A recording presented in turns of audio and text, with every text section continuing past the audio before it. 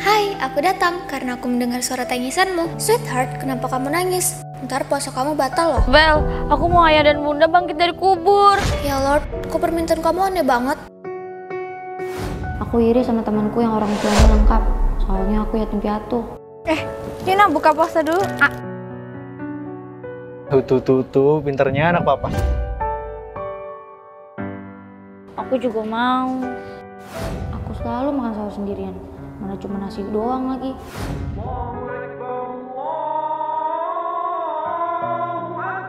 Aku juga buka puasa sendirian, cuma air putih.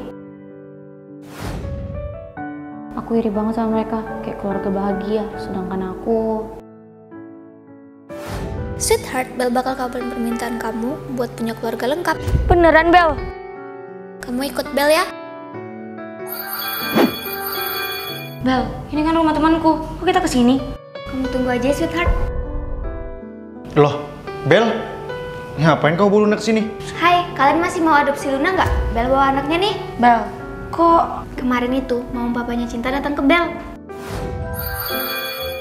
Bel, kami mau adopsi Luna, tapi kami takut kalau dia nolak. Kok kalian baik banget sih, Sweetheart? Kami kasihan karena dia udah hidup sendirian. Lagi pula dia udah deket banget sama Cinta. Jadi kami udah anggap dia seperti anak kami sendiri. Jadi kalian beneran mau adopsi aku? Sini, kamu tinggal sama kami aja sekarang. Jadi sekarang kamu nggak perlu makan sendiri lagi. Ada kita sekeluarga di sini. Akhirnya Luna jadi saudari Cinta.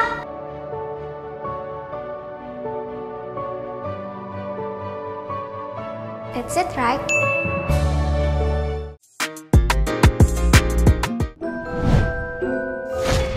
Arwah? Bel, aku mau balas dendam ke Mama. Mama udah bikin aku meninggoy. Kian Dok, enak rak masakan Mama? Makanan Mama emang selalu nomor 1. Kok dadaku sesak? Mama udah ngeracunin aku. Bakal aku balas Mama. Ya Allah! Sweetheart, bukan mama kamu pelakunya. Halah, bohong. Makanan itu buatan Mama. Pasti Mama sengaja ngeracunin aku. Mama ngeracunin aku supaya bisa menguasai harta warisan aku. Mama kamu gak kayak gitu, Sweetheart. Kamu pasti sekongkol sama mamaku kan? Udahlah, aku mending balas dendam sendiri. Aduh, Bel harus nentiin dia. Halah, air mata palsu. Sweetheart, kamu jangan gegabah. Yang salah itu bukan mama kamu, tapi istri kamu. Mah, biar Katie aja yang siapin makanannya. Walah, mantu Mama kok baik banget. Ya udah, makasih ya, Dok. Sebentar lagi hartamu jadi milikku, Mas. Jadi istriku.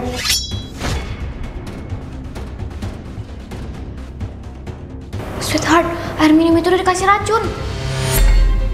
Mama, airnya diminum dulu ya, jangan sedih lagi. Bel, tolongin mamaku. Kok minumnya kayak gitu? Kamu nyalain Mama ya? Aku gagal sih. Oh iya, kenapa? Aku udah berhasil nyingkirin Nathan. Dan sekarang aku tinggal nyingkirin Mama dan menguasai semua harta ini. Dasar wanita sampah! Jangan coba-coba yang ngelawan seorang ibu. Abis ini kamu busuk di penjara. Kayaknya mama kamu emang wanita strong deh, Sweetheart. Mah, maafin anakmu ya, Mah. Aku udah suzon sama Mama. Mama bakal melindungi peninggalan anak Mama sekuat tenaga. That's it, right?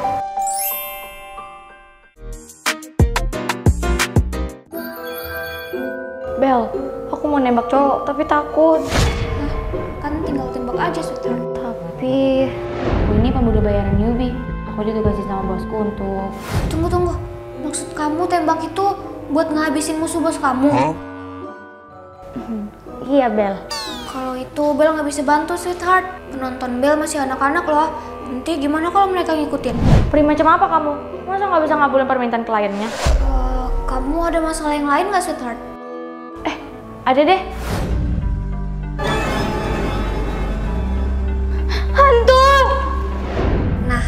itu Bel bisa bantu, sweetheart. Hah? Beneran, Bel? Ayo kita ke rumah kamu sekarang. Bel terawang dulu ya, sweetheart. Oke, Bel.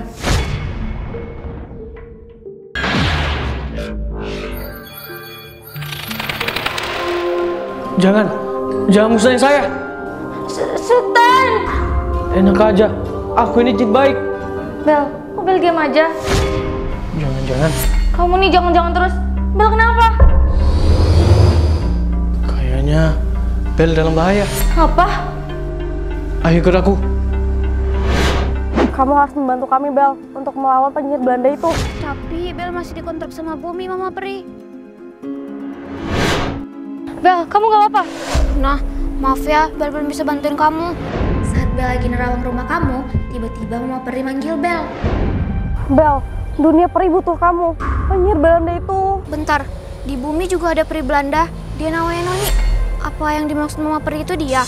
Bukan, namanya Beatrix. Dia itu gurunya Noni. Bel, gak apa-apa kok kalau kamu mau bantuin dunia peri. Masalah aku masih bisa aku selesain sendiri. Bel, kamu kenapa? Kenapa kau tinggalkan tubuhmu di bumi, Bel? Panas!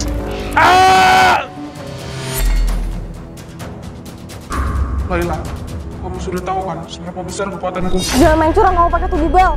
Aku kesini untuk mencari batu terakhir. Setelah itu akan kuhancurkan bumi ini. Batu? Ya, batu yang... Oh, sakit banget. Bel, kamu gak apa-apa? Bel udah nyegel tubuh asli Bel di Bumi. Kita harus cari Beatrix secepatnya, Mama Peri.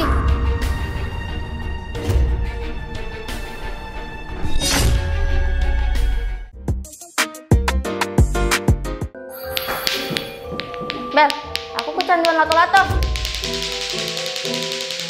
Sweetheart, kamu gak bisa berhenti sama sekali ya? Gak bisa, Bel. Ya udah, sekarang kita pergi ke tempat yang kosong ya. Wah, Bel mana? Tipu gua. Nah, sekarang semuanya udah beres. Enggak, Bel. Nggak ada yang berubah. Oh, gimana ini? Bel, nggak bisa, Bel. Well, kenapa, Bel? Tolong Noni, dia kecanduan lato-lato. Akhirnya berhasil juga. Ada apa nih? Kayaknya ada yang aneh. Noni, gimana ini? Tenang, Bel. Kita pasti bisa kok kalahin dia. Jangan! Hah? Akhirnya aku sadar. Well, jadi sebenarnya apa yang terjadi? Di luar sana udah ada zombie lato-lato. Mereka terhipnotis mainan mereka sendiri. Apa? Zombie lato-lato? Harus selamatin mereka semua, Noni. Makanya aku minta tolong kalian pas awal terinfeksi. Makanya aku cuma bisa ngandelin kalian karena kalian dari dunia lain.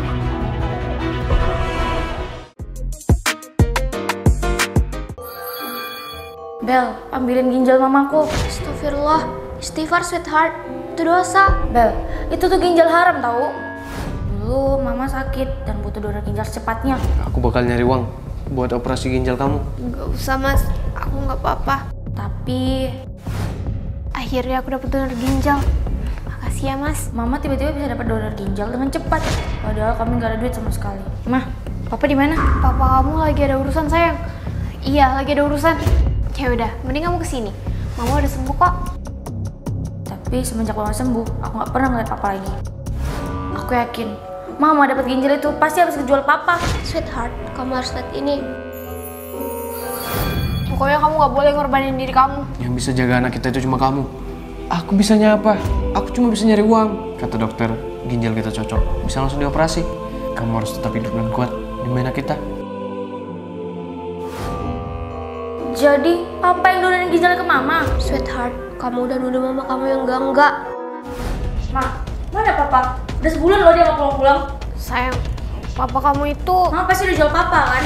Terus mama gunain tuh uangnya buat beli ginjal. Enggak sayang, sebenarnya... Udah lah, aku nggak percaya kata. Kamu harus ke mama kamu sekarang, sweetheart. Karena kalian cuma punya satu sama lain.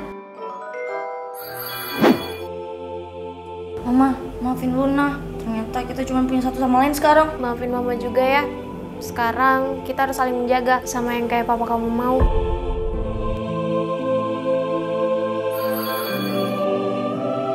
That's it, right?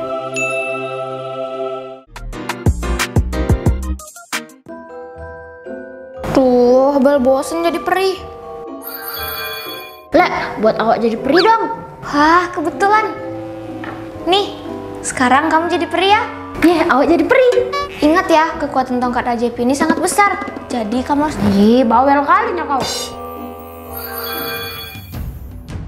Aduh, nyebelin banget sih Sito. Ih, kupingku. Ih, kupingnya bisa dicopot. Ih, balikin. Ambil aja kalau bisa. Oh iya, tongkat Bel kan udah sama Ito. Kalau gitu Bel harus kejar dia secara manual. Walaupun Bel nggak punya kekuatan, Bel masih bisa nangkap kamu. Tolong, aku mau diculik. Apa? Kabur.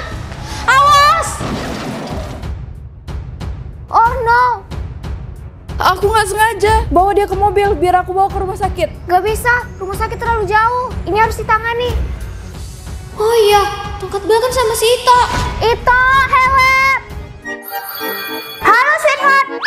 Si siapa rupanya? Kenapa makin awak? Tolong sembuhin anak ini, nyawanya dalam bahaya. Oke. Apa? Ya duit Lale, biar awak sembuhin dia. What? Tongkat ajaib itu diciptakan buat orang-orang yang membutuhkan. Kamu nggak boleh minta imbalan. Ya udah, kok nggak bayar. Bye. Loh, kok malah pergi sih? Gawat Bel, nadinya melemah. Bisa-bisa dia. Oh no, seharusnya Bel nggak ngasih tongkat itu ke Ito. Duh, Bel harus ngapain? Kamu tunggu di sini dulu aja ya. Bel mengambil tongkat Bel sama Ito. Tapi emang dia mau balikin tongkat kamu? Kalau dia nggak mau balikin tongkat Bel bakal hukum dia pakai tongkat ini.